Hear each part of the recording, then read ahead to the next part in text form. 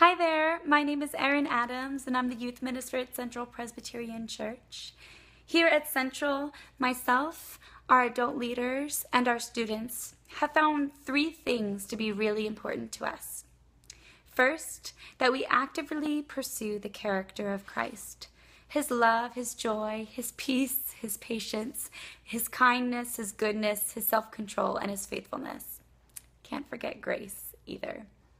And through actively pursuing Him, we also pursue in ourselves to become more and more like Him every day. Our second thing is that we grow more and more as a church youth group family as we continue working with each other, growing with each other, respecting each other, loving each other, accepting each other's differences and struggles, not judging each other, and really seeking each other's good. 3, that we grow to serve our God, our community, and each other.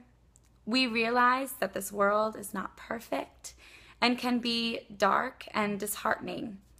And so we seek to rise above that and make it a hopeful, joyful, meaningful, purposeful place.